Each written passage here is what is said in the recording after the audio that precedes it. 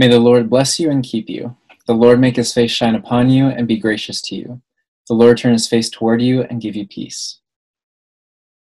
May the God who gives endurance and encouragement give you the same attitude of mind toward each other that Christ Jesus had, so that with one mind and one voice you may glorify the God and Father of our Lord Jesus Christ. May the God of hope fill you with all joy and peace as you trust in him, so that you may overflow with hope by the power of the Holy Spirit. May God himself, the God of peace, sanctify you through and through. May your whole spirit, soul, and body be kept blameless at the coming of our Lord Jesus Christ. The one who calls you is faithful, and he will do it. May the Lord make your love increase and overflow for each other and for everyone else, just as ours does for you.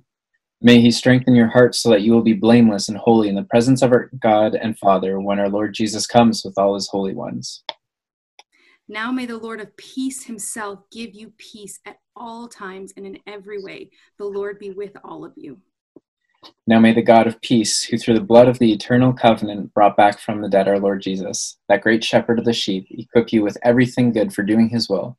And may he work in us what is pleasing to him through Jesus Christ, to whom be glory forever and ever. I pray that the eyes of your heart may be enlightened in order that you may know the hope to which he has called you, the riches of his glorious inheritance in his holy people, and his incomparably great power for us who believe.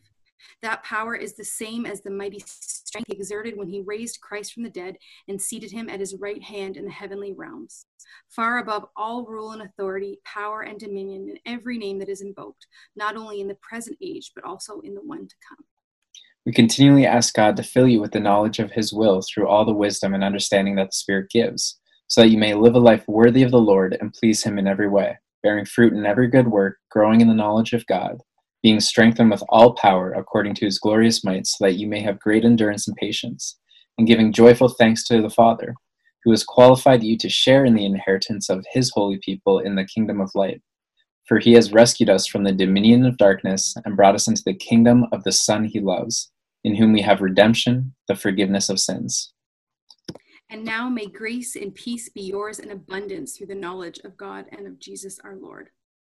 To him who is able to keep you from stumbling and to present you before his glorious presence without fault and with great joy, to the only God our Savior be glory, majesty, power, and authority, through Jesus Christ our Lord, before all ages, now and forevermore.